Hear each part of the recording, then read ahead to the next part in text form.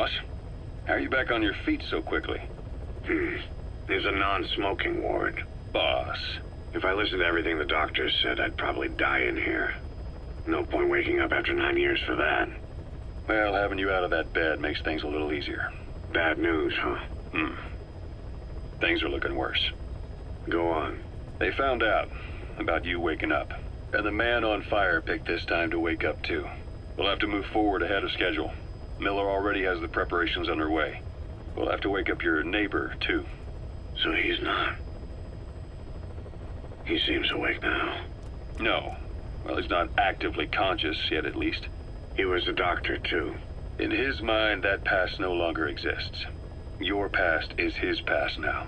He's going to be your phantom, not some simple diversion. He'll act as the new big boss, and the act just isn't for Cypher.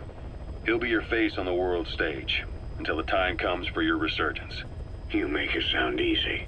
We've been busy over the last 9 years. His altered state of consciousness has helped us implant powerful suggestions through induced hypnagogia.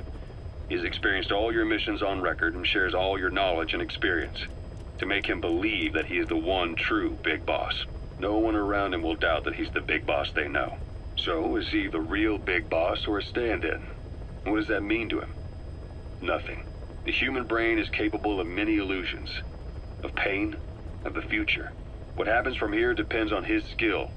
You can vouch for that. He was always the best man we had. But 9 years ago in that helicopter, he threw himself between you and the blast. In that moment, the man you knew died. He died protecting you. And now, by becoming you, he protects you again. This is just a detour in his journey to hell. And don't forget, it's what he wanted. He's in his dog days now. It's not just him. We'll be putting the people in this hospital in the line of fire. They'll be your shield and necessary diversion to buy us some time. And you? I'll be right by his side. Can you keep it up? It's a hell of a lie. It won't be a lie. I won't know his secret either. I'll believe that he's the real big boss. I'll have no conscious knowledge of you. Where's the lie in that? Self-hypnosis. It's nothing new in my line of work. Manipulating memories, the past. But that's not all. When the time is right, I need to remember that you're the real boss. In a world, it's doublethink. In this year, 2 + 2 = 5.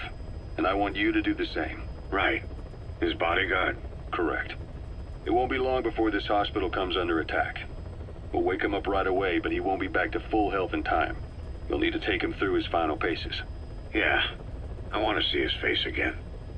All right, John. I've never forgotten you in these 9 years, but I have to forget you now. Adam, I'm counting on you.